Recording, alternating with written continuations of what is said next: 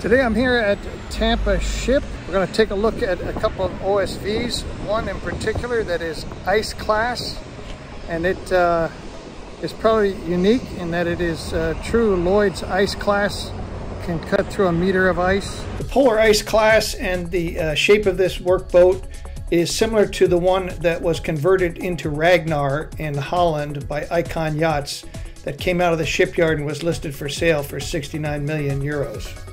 By comparison, this Ice Class vessel is a steal. It also would easily win a race. It was actually built in Canada and it was originally a search and rescue Arctic vessel. It was subsequently refit to go up into the ice to do research, and it has a helicopter pad there for a Bell 212, a heavy helicopter. We're going to start our tour here on the main deck aft, which is all enclosed. It was enclosed to accommodate all the research equipment that they used in the Arctic. And this can be completely taken off, or parts of it could be saved, such as the heli-deck. And it also has plenty of room to be an aircraft hangar, as you'll see. So this was a survey vessel. Yep. So they pull a spread with compressed air. Yep. And they do seismic surveys for exploration. To tow the air lines and the electrical lines that record the shock waves when they bounce back from the formation. The overhead for this deck, the way it's configured now, is actually this height here. On a conversion, you could certainly keep the forward section of this structure as a aircraft hangar, and also to keep a couple of tenders, say 250 footers. You could also keep the heavy-duty aft section of it where the Bell 212 helipad is. And you could remove the midsection and have open deck. Now we're going forward on the main deck into what is mainly crew accommodations. Fire protection equipment like fire suits, and this is like a control room for the guns. To control the hoses and the line. All of these offshore support vessels are set up for long range and also high endurance. So they expect to be at sea for 30 days or more. They have big walk-in refrigerators, and behind the main refrigeration unit here is a walk-in freezer unit. This vessel was originally built as an Arctic search and rescue vessel in Vancouver, Canada.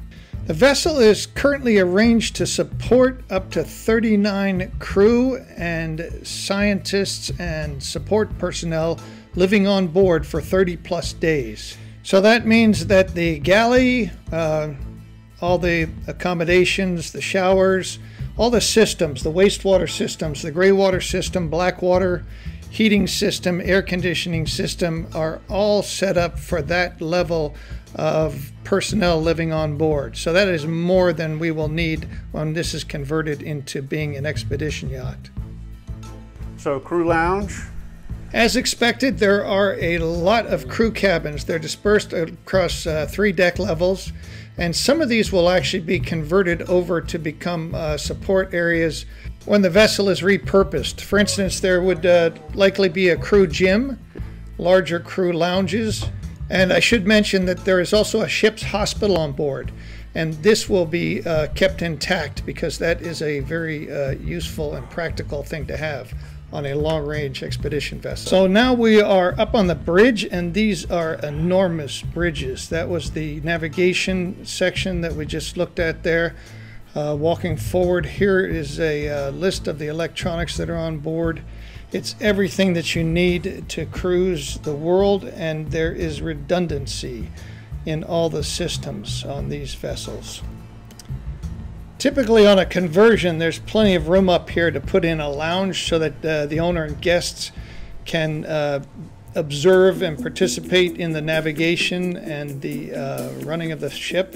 So the multi-million-dollar question that I'm asked all the time is, how much is it going to cost to convert this former Polar Ice Class search and rescue vessel into a global expedition yacht with a helipad, a hangar, and all of the amenities that one would expect in a world-class expedition yacht?